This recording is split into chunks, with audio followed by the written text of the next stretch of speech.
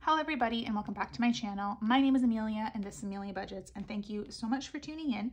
Here on my YouTube channel, I post a variety of budgeting videos, so if that is content that sounds like something that you may be interested in, I would love it if you would subscribe. So today I'm doing my October paycheck number 1 budget closeout. So October paycheck number 1 for me went from October the 6th up until October the 19th. This was my first paycheck essentially in a full month that I was actually planning on budgeting in multiple months. So when you guys saw my last budget closeout for September, that September 22nd video, that was kind of just a bit of a one-off type situation. This paycheck for October was really me trying my very best to get back on track. And honestly, I've been very happy with how the progress that I've been making over the last few weeks. So it means that in total for so far, I have budgeted for a full 4 weeks, right? So again, even though this is only October paycheck number 1, I already had done that September 22nd paycheck.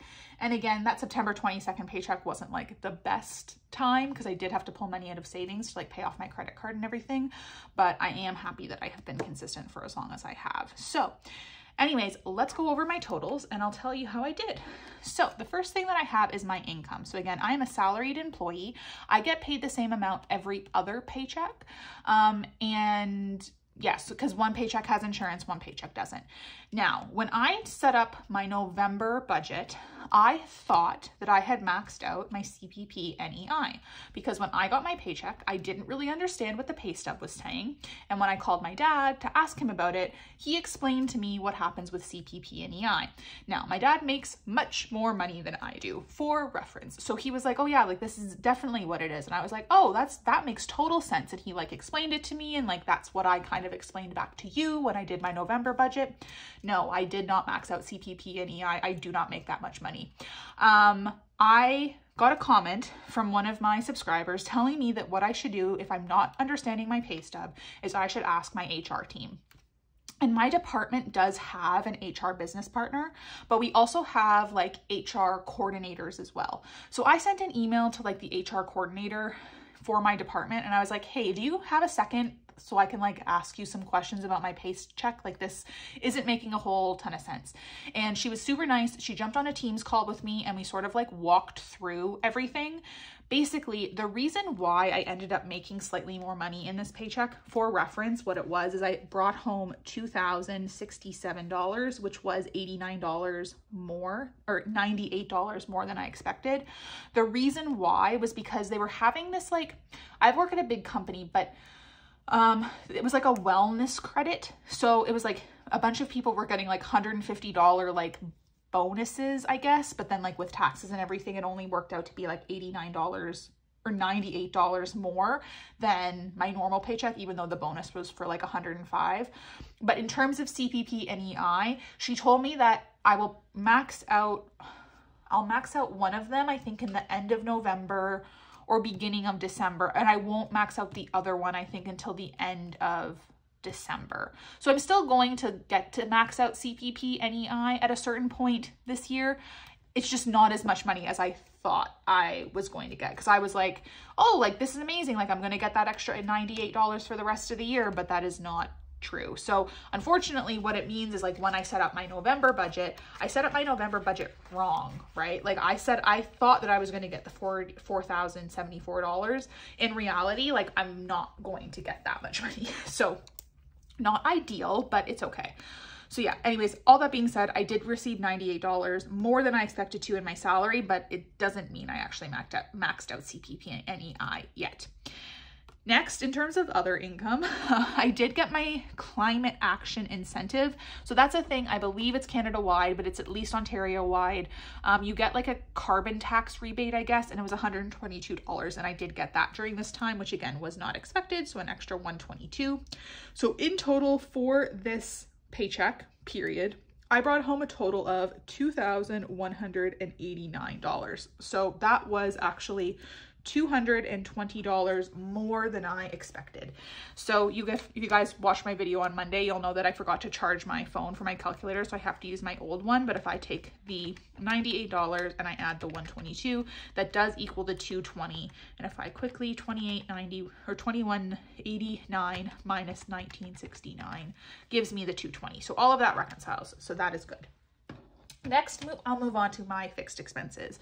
So again, fixed expenses for me are things like bills, basically. I don't necessarily they're not always bills, but they are things that I like pre-plan for, I guess is what you could say. So anyways, the first fixed expense that I had was my rent. I did save $600 for my rent this pay period, which was great. I hadn't done this in a long time. Like again, if you guys watched my September closeout video, I had to pay my full rent out of one check, which is why I ended up having to pull some money out of savings. Again, I had to pay off a credit card too, but anyways, I'm happy to get back on track when it comes to this, because this is half of my rent to pay my November the 1st rent. So again, there was no difference there.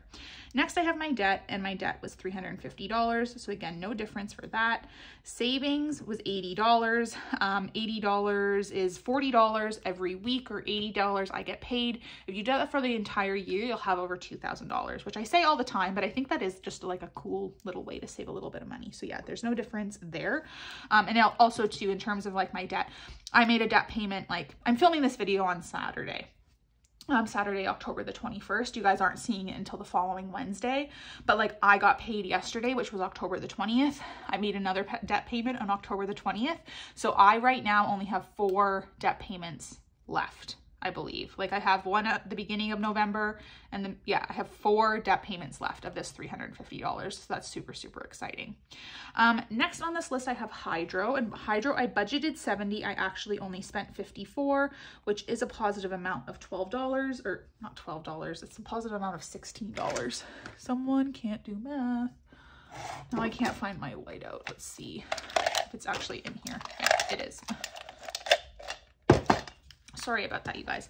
Yeah, so it's $16 more than I expected, or $16 less, sorry. Next, I have iCloud, and my iCloud subscription is $2, so there's no difference there. My car insurance, I budgeted $129, which was exactly correct. And sinking funds. Okay, so actually, I did $600 towards my sinking funds, and you'll see when I'll explain at the end, but yeah, I did $600 more than my sinking funds. So that's actually $400 over than what I expected, because I need to put money into sinking funds as best as possible. So anyways, if you add all of these categories up, it gives you a total of $1,815.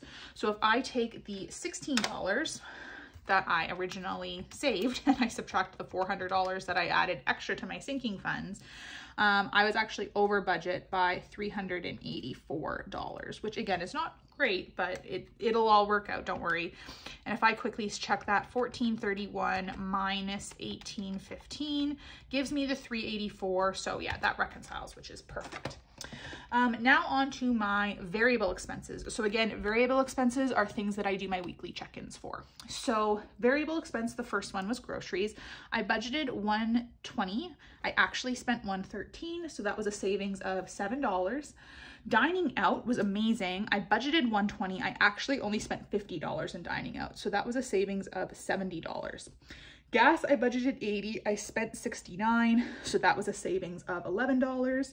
And then miscellaneous, I budgeted $200 and I spent $192. So that was a savings of $8. So again, all positive numbers, which is nice.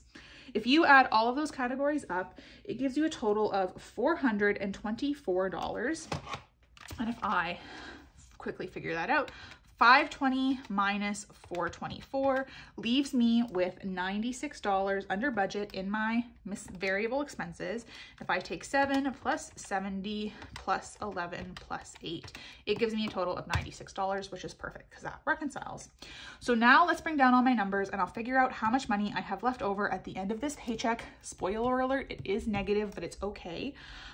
The first thing I do is bring down my income. So I budgeted the $1,969. I got the $2,189, which was $220 more. So again, $2,189. Then I bring down my fixed expenses, which is $1,815, which again was $384 more than I expected to spend. So minus $1,815, and then I subtract my variable expenses, which is $424. So minus $424, which was, again, the positive 96. So that leaves me technically actually over budget by $50. And because I had originally thought I was going to have $18 like left, but I actually was like $50 off, it means that I'm actually $68 negative, like more negative than I expected to be. And if you take the 220 minus the 384 plus the 96, that gives you the 68. So it does reconcile.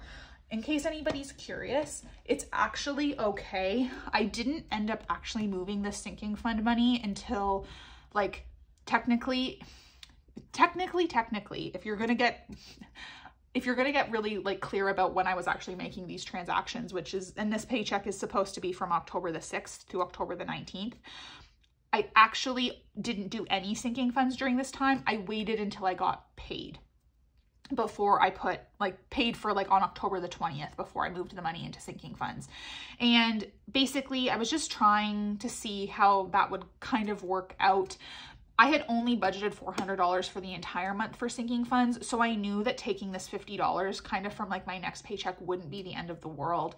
Again, it's not like necessarily the best way to do things, but that was just the choice that I had made. Again, my sinking funds for me right now are absolutely not in cash. I'm doing them all in a savings account, so I am able to like move them pretty easily from like savings back to my checking in case I need to spend it. But I wanted to do this just to make it a little bit easier for myself. To have the $600 here now rather than having to like wait until my October paycheck number 2. So anyways, that is it for today. Thank you so much for tuning in. Again, my name is Amelia and this is Amelia Budgets. I hope you all have an amazing couple days.